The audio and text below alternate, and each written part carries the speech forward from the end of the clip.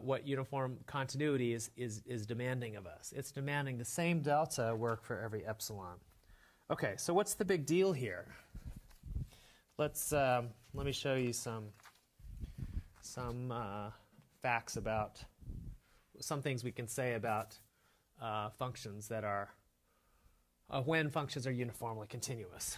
So here's our first theorem, one of the most important theorems about continuity, and that is if you have a continuous function and on a compact set, then in fact f is uniformly continuous on X.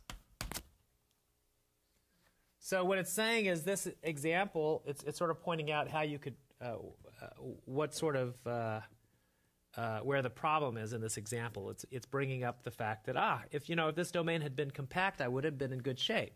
For instance, if this domain had stopped right before it got to the asymptote, then I'd still be okay, wouldn't I? Why? If I'd stopped this domain right here, what delta would work for every point? The delta that worked at this endpoint, right? That would work everywhere to the left. So this sort of gives a hint as to what's going on with this theorem. Very, very important theorem. Now, why is this such an important theorem? Why do we care about uniform continuity? Well, uniform continuity basically says that, the same delta works for every epsilon. It just means that, look, for any target distance you name, I can tell you how close you have to be to land within epsilon. It doesn't matter where I'm at. Okay? And this theorem is saying, guess what? I have uniform continuity whenever I have continuity on a compact set. Okay, so let's prove this fact. Let's prove this fact. How could I prove this fact? Let's see if we can develop an intuition for why it's true. So, how is compactness going to help me here? Any ideas? Let's draw another picture here. And let's imagine that we have a compact set. Although this, I want you to realize, X didn't have to be just a subset of the real line. It could be a subset of any metric space, right? It could be two-dimensional, three-dimensional, infinite dimensional, doesn't matter. But let's just look at a picture like this. Okay, so here's a compact set in the real line. And I have a function that's defined on it that's continuous.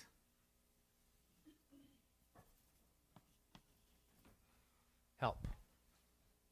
What delta is going to work for every epsilon? You give me an epsilon ball. What delta is going to work for every epsilon?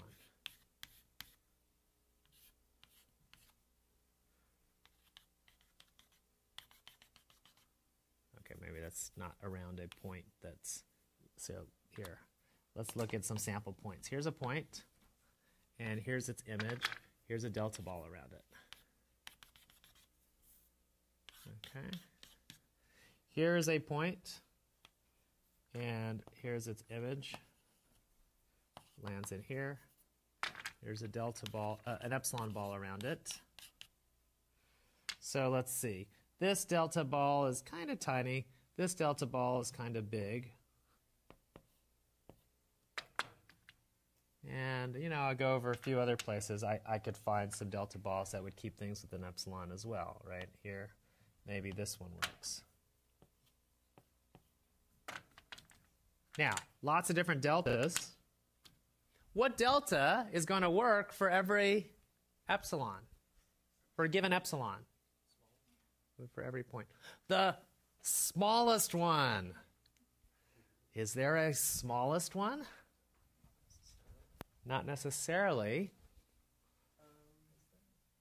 Except it's worth... I mean, there wasn't a smallest here. These got smaller and smaller and smaller and smaller as you went to the right. Those the requisite delta balls. Well, except that X is compact, so the function achieves both its maximum and its minimum. This function, okay, I agree. So This function's continuous.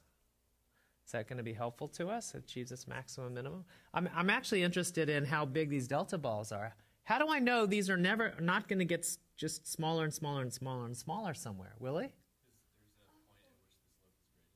The point at which the slope is greatest. Yeah, okay. Your intuition is good there. Can you make a continuous function that maps each point to the distance? Oh, like somehow make a function that maps the points to the distance because the distance is always in the real line. And then if you had a continuous function, then you could know that those values of the distances, those have a minimum and a maximum. Okay, hold that thought. Let me just address Willie's thought. So Willie, you're noticing that if this function had a derivative, which we haven't defined yet, and which this function may not necessarily, since we only required it be continuous, but if you could talk about slopes and stuff, it certainly would make sense that the slope, where the slope is the biggest, perhaps, is where the delta would be the smallest. And this thing you're claiming maybe has you just go to the place where the slope is the biggest, if there is such a place. And there isn't one here, but there happens to be one here on the compact set. Okay, that's certainly a very good intuition. It shouldn't surprise us because, in fact, this is saying close, close, right? This is run, that's rise. Rise over run, if we could define it, would certainly be related to this concept. But unfortunately, f is just continuous, and we don't know anything about derivatives yet. Okay? But good intuition. Yes, Jenny. I don't feel like there has to be maximum slope because if you look at like the cubed root of x that and look at that on the interval from 1 to -1 that has an infinite slope. The cube root of x. Oh yeah. Although that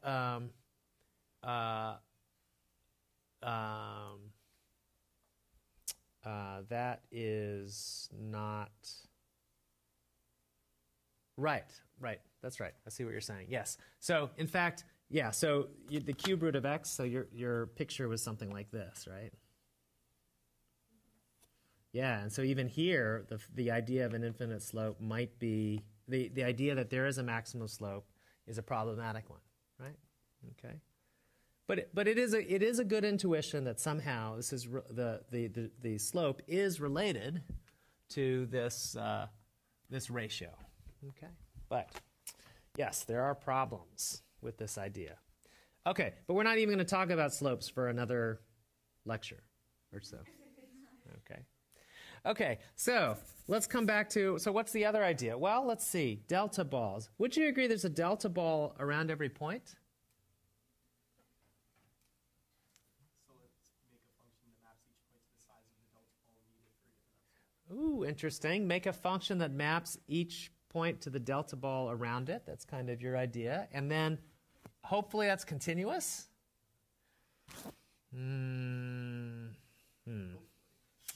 Yeah, it's not such an easy direction to go, but again, the intuition is helpful. So you're going to see ingredients of all these ideas coming up real soon here. But let me just point out there are many, many ways to prove this theorem, and the book does one way, and I'm going to do another. Okay, but the book's argument goes something like this, and you'll begin to see the idea here. Every point has a delta ball associated with it, yes? Yes? Those delta balls form a cover, an open cover of this set, which is compact. Therefore, there is a finite subcover. Okay, and so then what? If you have the delta balls that cover, does that guarantee anything about?